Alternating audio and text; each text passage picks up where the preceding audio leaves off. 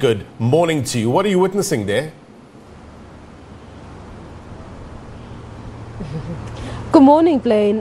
So I'm outside the Vodacom headquarters where there is one pop-up vaccination site. It's a drive-through vaccination site, and based on what I've heard so far, they have vaccinated almost 500 people in less than 3 hours of opening. I understand that this morning they were supposed to start operating at 9 a.m. However, they had to start letting people in as early as 8:30 because people had started lining up and queuing for that life-saving shot. This is an initiative really that's been set up by the Department of Health in Gauteng, as well as the office in collaboration really with the Office of the Premier. These are some of the pop-up vaccination sites that we're going to see popping up on weekends and on certain days where people can come in without registering, and they just need to bring in their ID in order to just vaccinate. But I'm not alone here. I'm actually joined by someone who can actually give us more information about this vaccination site and this initiative. Thank you so much for joining us. Shana Davids is not only an executive here, rather a project manager here at Vodacom. She's also a paramedic by training. Talk to us about what went into setting this up and how this will assist our government in reaching those targets they've set with regards to vaccination. Yeah. Obviously, our numbers are quite low on the uptake for the vaccines, right? So we, working with a Muslims Association of South Africa, and the Department of Health, as well as the Office of the Premier, decided to do this to assist government to get the vaccines out to our people. Because often our people go out there and they don't want to go queue at Discam or wherever. So to bring it to our people in the communities is much better. And obviously Vodacom, being such a great partner and uplifting the communities and playing their part, decided to partner with everybody, and what went into this was quite a lot of planning, but being a pop-up site was quite cool because we partnered with Houghton Masjid, we partnered with Muslims Association of South Africa, and to bring these pop-ups here, we've got our volunteers working tirelessly. All of our medics, doctors are here, all on voluntary basis, and we just decided, let's do this for the greater good and bring everybody here and just vaccinate and get the numbers up to help herd immunity in our country. Thank you so much for speaking to us. We've seen a number of young people. So this site is being run quite well. They're running a tight ship.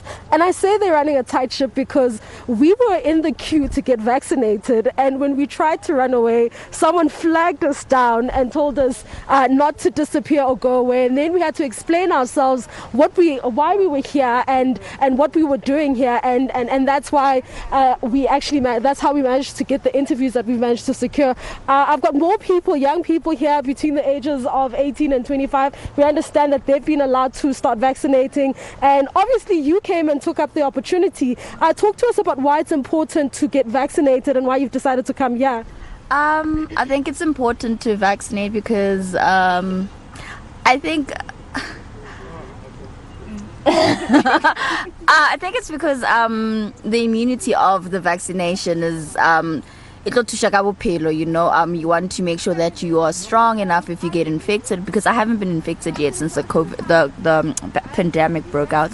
So I think it's just to strengthen my immunity, and that's why I think so. That's why I think it's important. So that's a very good decision to take in order to strengthen your immunity against the virus, and obviously it means that you've been playing it safe. Since the pandemic came to the country, did you also get vaccinated? I'm sorry? I did. You did? Yeah. And talk to us about your reasons for vaccinating. Should we come around to you? Let's come around to you. Let's go around. So we're just going to be speaking to some of the young people. So it seems as though, we've heard word from the Gauteng Health Department that young people are actually coming out in their numbers in order to get vaccinated. And as you can see, there are some young people also coming out here. We are going to try and speak to as many of them as possible. Here's one of them. Talk to us about your reasons for getting vaccinated. I think it's imperative that life moves forward, and the only way we can get that is if we have herd immunity, and I'm all for that. I'm keen, and I'm tired of living in fear. We've been living in fear forever. So many people close to us have passed away. This is a needed thing for this country. We need the vaccine. Thank you. There you have it. One young person saying that this is needed. She is tired of living in fear, and that, you know, she wants to be able to protect herself from the virus and ensure that she can continue living. And also talking about the fact that, you know, South Africans have lost too many people. South Africans have lost entire family. There are some families that have actually all died as a result of the virus and so on. So this will assist with regards to protecting South Africans and protecting South Africans from getting very sick and even needing to go into hospitals or needing hospitalization. It's back to you in studio, Blaine. Yeah, Mbalenhle, look, the pain can't be abstract, isn't it? The numbers of people who passed away can't be abstract. 289 at the last count of new deaths. That's how they term it at the NICD. I guess we have to resist that urge to become numb to the sorrow. We have to get to a better place. How do we do that? Scientists tell us vaccinate. Why? Because it lessens your chances of landing up in hospital. But thank you very much indeed, Mbalenhle. We'll come back to you, get an update. There are a group